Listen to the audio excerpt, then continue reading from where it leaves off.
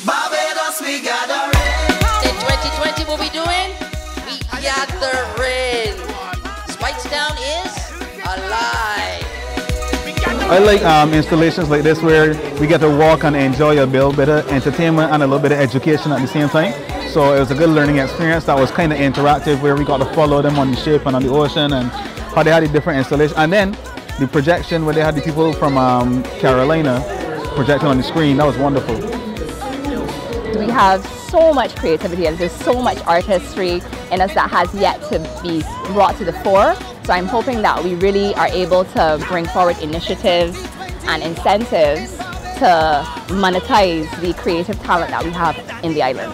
I wish that they would do more events like this. And in the next 10 years, I would like to see a gathering again.